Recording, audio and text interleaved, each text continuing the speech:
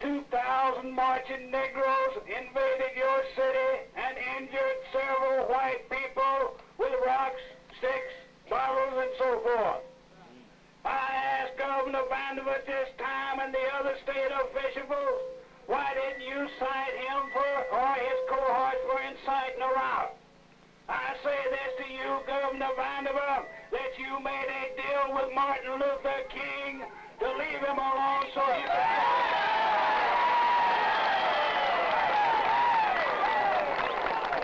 could throw that nigger support to Carl Sanders.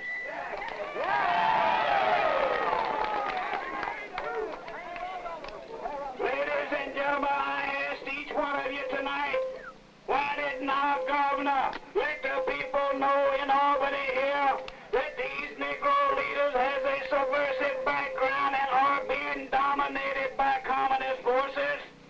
Ladies and gentlemen, I say this and I say it all sincerely, that the governor of this state has conspired with the Negroes to promote communism here.